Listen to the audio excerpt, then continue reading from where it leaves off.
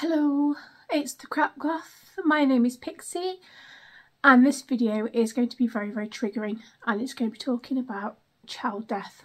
So if this is not for you, please just turn off. This is something that I feel I need to do. So it's not going to be a happy-go-lucky video today, but it is going to be real. So this is a spur-of-the-moment video. I've been sat here in my pyjamas all day. I haven't had a shower in nearly 2 weeks, I don't think. Something like that. I haven't got dressed all day. I have just pretty much sat and cried. I'm 2 days away from it being the 6-month mark since my little boy died in my arms on July the 9th, 2023. A day that is ingrained in my head forever. And the reason I'm doing this video is because people see my other videos going out. They see me doing unboxing, they see me messing around with my husband, they see me going for days out with my family. They'll see me doing unboxing on Crack in the Box, which is my son's YouTube channel, KORI, you can see behind me. Please go and sub if you've not subbed to that channel. And I get so many comments saying, "Kori will be so proud of you. Aren't you doing so well? We're proud of you for getting up and doing it and carrying on with the YouTube channels, and oh my gosh, you're so good and you look really well." And you know something, it's bullshit. It is. This whole thing is bullshit. I am not coping. The reason I carry on is because I wake up in the morning and I'm still breathing. And I've had times when I wish I didn't, which probably sounds pathetic, considering how much my little boy fought to stay alive. He fought and fought, and this is not what he'd want for me. And I've heard all the cliches, so don't tell me. The one thing that keeps being repeated, and I don't know if any of you have got any experience of this with child bereavement. I mean, any bereavement, I guess, but child bereavement is in a whole different level. Like, no one can ever prepare you for it. Never. It's the shit that people come out with the best intentions in the world, telling you that it's normal to feel this way. It's normal to not want to shower. It's normal to not want to eat. It's normal to not get dressed and not find any joy in life. It's normal to feel guilty every time you do anything which is going to make you smile. I'll drive my car, I'll make a video about it, I'll have a laugh with my husband, I'll come home, I'll cry. I'll do box openings for both my channel and Kori's channel, which was our favourite thing to do together. Like, we love being YouTubers. This was our thing to do. And I love it when I'm in it. And I think it's amazing and it's incredible. And I'll come off camera and I'll cry. I got this cushion. I unboxed it last night from a lovely lady called Denise, who's in America. And I cried. And yeah, it makes me sad, but it touches me that the whole world is just, not the whole world obviously, but the people who follow our channels are still there. But I am not going to sit here and sugarcoat shit about how it gets easier. And people have said the first Christmas is the worst. Well, I've had his first birthday because he died just before his birthday. I've had the Christmas now. Is it going to get easier? No. No, it isn't. Was it hard? Yeah, it was hard. It was hard going out shopping and seeing all his favourite foods and presents that I'd buy him. My daughter works in a toy shop and she hasn't told her co-workers that Kori died because she doesn't want people feeling sorry for her. So she would be stacking the shelves with toys that she knows her brother would like and would get upset and didn't say anything. We all felt his absence Christmas Eve more than most, where he would be getting his stocking and going upstairs and being excited. We still put a stocking out for him on his bed. Santa still visited. He still had a Christmas tree in his bedroom, and he will every year. People say KORI, Captain KORI, will never be forgotten. And that means a lot. They also say he's forever 11, and I disagree. He turned 12 the month after he passed away. He turned 12, and he had a 12 balloon at his graveside. And this year, losing track of the time, he'll become a teenager. He'll be 13. He wouldn't want to be forever 11. He'd want to be a teenager. He'd want to grow up. Does it hurt? The pain feels like I'm going to die from it. It hurts. It's not getting easier, it's getting harder the longer the time goes on. How can it be almost 6 months, half a year, since I saw him smile and touched him and held him? I don't get it. The world feels like it should stop spinning. This is the worst thing ever to go through, and my mum was killed in a horrific accident. I've lost family members to suicide. I've lost my beautiful niece to asthma. I've lost friends to everything's horrendous. Losing your child is a different ballgame, totally. So, how do you cope? You don't. I suppose everybody's different. Some people will be focused and go to work. I don't work. I'm on disability. Well, PIP, personal independence payments, for those people who are not in this country, don't know what that is. I've got severe mental health issues. I don't work. I was Corey's carer. He needed me 24/7 towards the end. And I feel as though I have no purpose in life anymore. Now, there'll be people saying that I've got other children, which I do. I've got my girls. Ebony's moved out. She's 20. Ostara is a daddy's girl through and through. And of course they need me. I'm their mum. But you have to understand that Corey was born with a heart condition that needed surgery from a day old. The amount of times I've handed him over to surgeons and they've told me that he might not make it. The amount of times I've had to sign forms to say that you understand he could die in theatre and I might never get him out.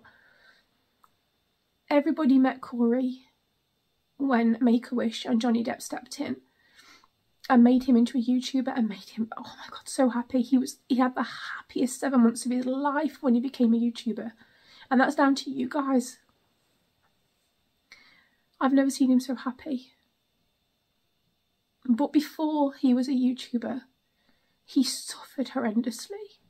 2 heart transplants, multiple open heart surgeries, years and years of living in hospital, agonising tests, fears, scans, needles, everything. You didn't see that, and I've lived through it. And the hard thing is I feel that there's hardly any mental health help out there, not just for Corey, which I'm advocating for at the moment for children, to get more mental health support when they come out of things like this, but the parents, they want to drug you. Take some sleeping tablets because you can't sleep because you're having nightmares, so let's pill you up with that. Having panic attacks and depression, medicines, chuck some pills down your neck. It'll make you into a zombie so you won't feel anything. No grief, no fear, no nothing that just zombies you. But that's okay. I understand it's good for some people. I get it. I'm not anti-medicines. I'm anti being sedated and made to feel that I'm not allowed to grieve unless I've got pharmaceuticals ramming stuff down my neck. 6 months, nearly. No grief counselling. Nothing. No therapy. No nothing. Not for me. I wake up every morning and I look in my little boy's bedroom and he's not there. I go to bed, I see the photo above my bed. I say goodnight to him. I can't sleep at night time. I relive his death over and over again, his last breaths in my arms, watching as he took those last breaths with his sister holding his hand, and John at the end of his bed, feeling him slip away in my arms. I will never forget that. But I think what people forget is that I have been through this before. This wasn't my only time of losing my child. I've been in hospital beds when they've told me he would survive hours, and they've moved machinery over and moved him over, and I've got in bed with him. They've drawn the curtains around him and are waiting for him to die, basically. I've been through this over and over and over again for nearly 12 years. Every day for nearly 12 years, wondering if he's going to make it the next day. Is he going to survive? It has fucked me up beyond belief. I am a mess, but I am still fulfilling his last wish. He wanted me to be a YouTuber. He wanted me to carry on this channel, which I think he set up to help me. And I will have fun on it, and I will have laughs for him, and I will do challenges and dares and do all the stupid, ridiculous shit that he wanted me to do. And believe me, he was a prankster, he was a trickster, he had some stupidly harebrained schemes up his sleeve, even getting me arrested in the middle of town, dressed as a frigging cheerleader. Which, by the way, I'm still going to attempt to do. He wanted me to do it. His final wish was for me to get my silver play button like he did. And that was my focus. When he died, that was my focus. I had to make this channel work. I had to do it for him. But you know, it might take me forever. I might never get there.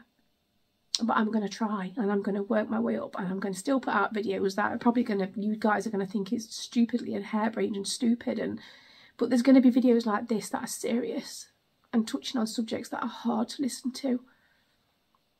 And I'm not going to be a depressive cow, but I'm not going to pretend everything's okay, because it isn't.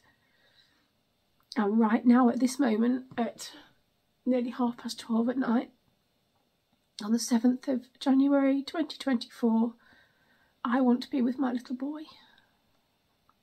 This is not a suicide video. Probably said a trigger word then, I'm sorry. This is a honest mum video. And I'm not coping. I want him back. I miss him. KORI was my best friend in the world.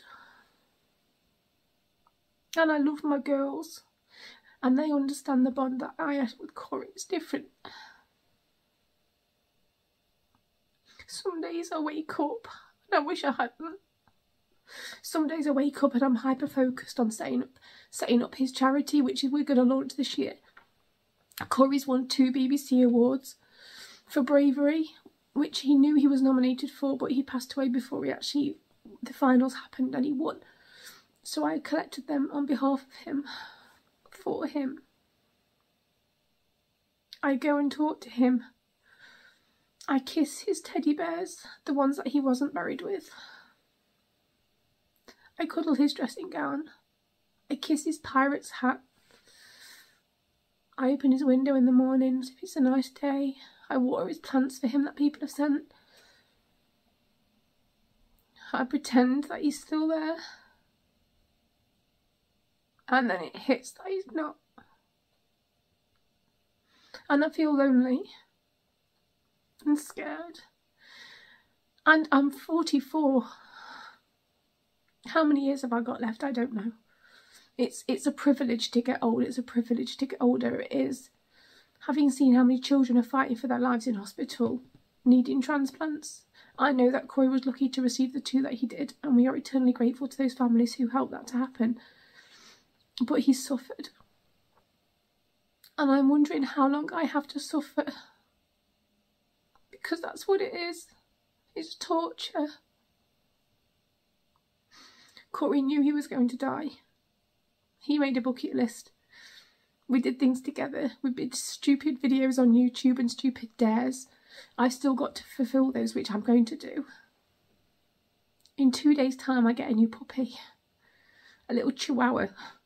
I'm a big dog kind of person, not a rat dog kind of person. And this chihuahua has just kind of magically landed in our family from a friend. And he's beautiful. And he's going to be called Spooky. And KORI loved dogs. So maybe he's a gift from KORI. and he'll be on this a lot. I don't even actually know why I made this video. I guess it's just to show you all that this is real life. And you know, grief is not a textbook thing. Grief is not being told by professionals that your child, Ostara, my little girl who's 6, cannot have any form of grief counselling for the first 6 months, because you have to go through the natural process to let your body and your head sort itself out for 6 months. Who the fuck thought up of 6 months? Oh, 6 months is a good cut-off point. Half a year, yeah, that's about time to process it. Do you know something? Ostara is 6 years old.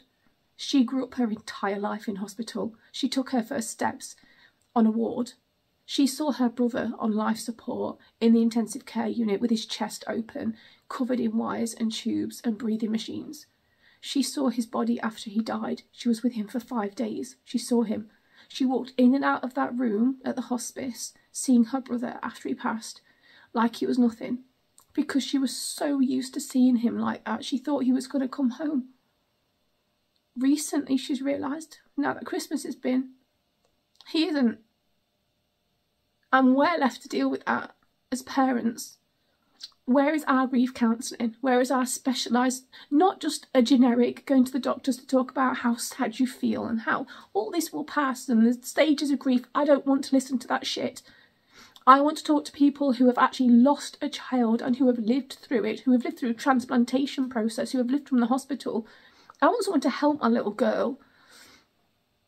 I'm angry and I'm sad and I want my child back. And I don't see why he had to die. And this is how life is going to be forever till I die. It's hard. I don't know what I'm doing half the time. I don't know when you get up and go. I struggle. I put on a smile for videos. And I do enjoy doing this. I do love being a YouTuber. Even if my subs are falling, I still love it. It gives me a sense of purpose in a way, but then it doesn't feel the same without KORI. He was so happy. He knew he was going to die and all he wanted to do was still help others, still get that message out.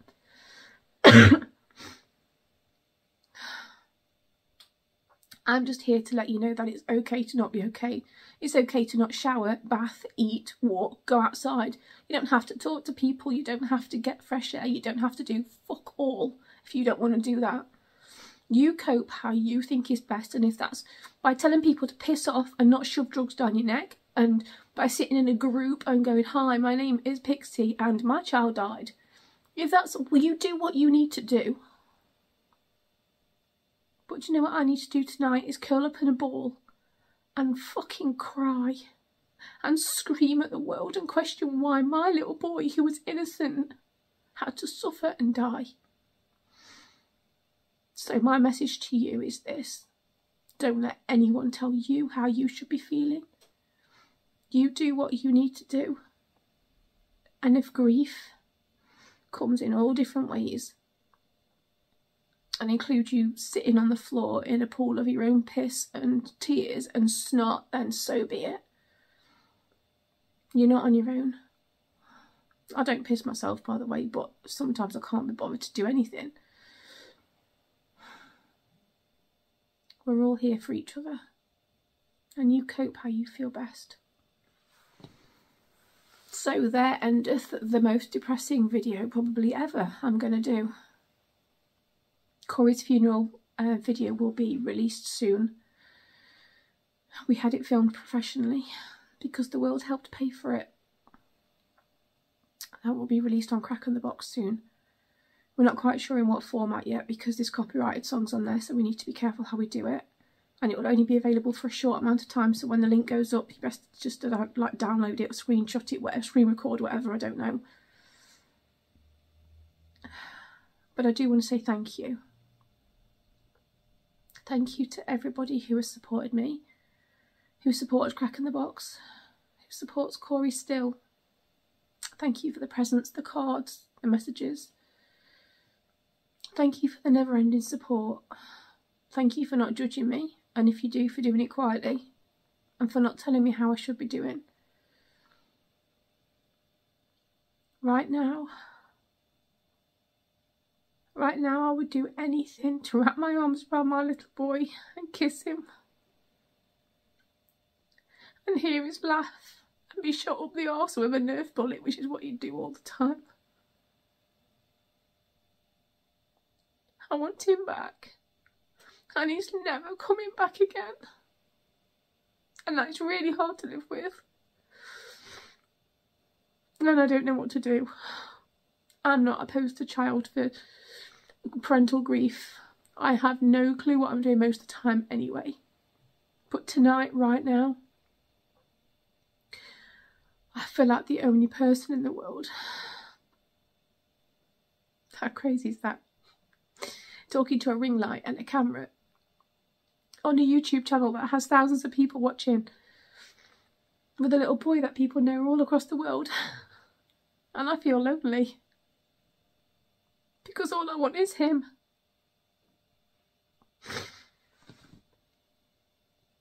And none of this is normal. It's not normal to feel like this way. It's not normal to grieve. Don't use that word normal. I hate it. I hate it when people say it's normal for you to feel like this. It's not fucking normal. No part of losing a child and having them die in your arms and burying them is normal. No part of it. Doesn't matter how old that child is. None of it is normal. So stop it. For me anyway, please stop it. But thank you for those who are supportive and who understand that this channel of randomness is just that, random. And I'm a real person with real feelings, and I've just lost my best friend in the entire world, and I don't know how to cope with it. So yeah, I'm gonna go now. I'm gonna go and have a really big cry and still not have a shower. For all of you out there who have lost children, my heart goes out to you. For all of the workers who work in hospices, cardiac units, any kind of medical or carer setting, whether you're a parent, a trained nurse, a surgeon, a funeral director, anybody who works with children who have passed away, my heart goes out to you. My thanks go out to you. You are angels that walk the earth. And I thank every single person who has been involved with KORI's care. But right now I'm struggling and I feel very lost. And this is how it is. No sugarcoating. It's the shittest thing ever. Right, okay. I just needed to get it out there. I'm being honest. So from captainkori, and if you're not subbed to his channel, please go and have a look. There's new footage coming out of him. And me, the crap goth, which is what he called me. Sending lots of love your way. Thank you for being understanding. And I'm sorry.